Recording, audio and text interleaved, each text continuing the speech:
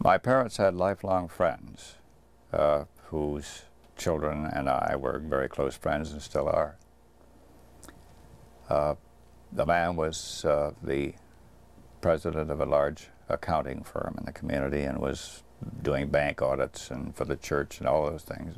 The wealthy people in the city, not ourselves but others, would count on him and his staff to do a good job in their tax preparation. So he was a highly respected man.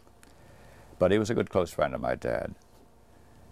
And one day in a bank entry area, he accosted me and said, "John, I'm going to tell you something that I don't want you to tell anybody else, but I want you to know something that happened to me one time and some of my men." And he described an event which included a trip to and from a bank nearby, and they were driving down the road. It was daylight, late in the day apparently, and as they were driving, 4 of them in the car, they saw ahead of them, he says, a strange discoid object move slowly across the road ahead of them. Not right close, but far enough away, but close enough that they could see its description.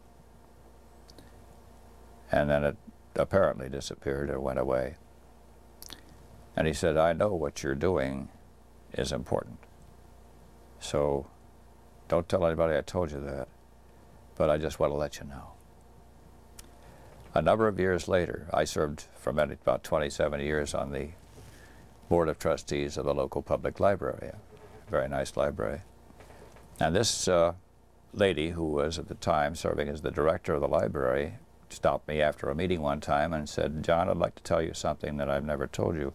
She said, "I know you're interested in the UFO phenomenon." And she said, one time when Bob was coming home from a bank audit with this other gentleman that I was referring to, she said he walked in the door and she said he looks just white as a sheet. She said, "Well, what happened to you?" And he said, "You'll never believe what I just saw." And she described to me what he had told her, and it was the same thing that my father's friend, the accountant, had told me. Same description. 2 different times, 2 different people. They had no collusion at all in presenting me with that information. And I'm convinced that they both saw something very strange. And the other 2 men in the car as well. I never was able to find them and corroborate their report. That kind of sealed me on this thing.